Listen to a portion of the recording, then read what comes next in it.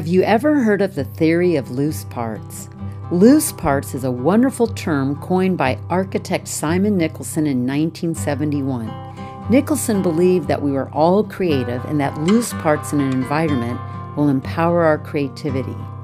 Loose parts are materials that can be moved, carried, combined, redesigned, taken apart, and put back together in multiple ways.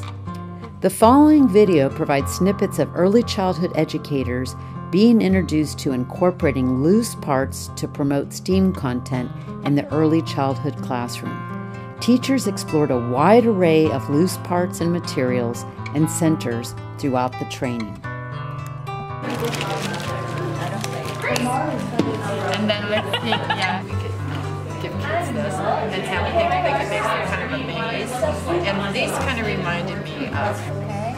And then you pump. Oh my God. Is that working with it? No, not saying I should. You can cut it, you can even cut out your cutter. It will cut. Yes. Just by pushing like that, it will. I use it for art, for oil painting, most likely. But also, it's like for building, for structures. I don't know how to.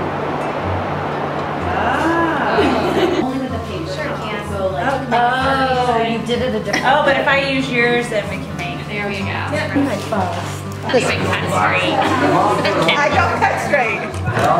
We both looked, we both turned our phones off. One second.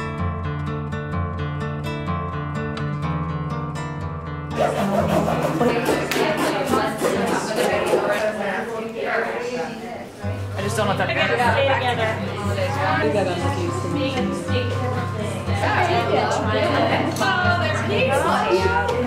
deeper. Yeah. No.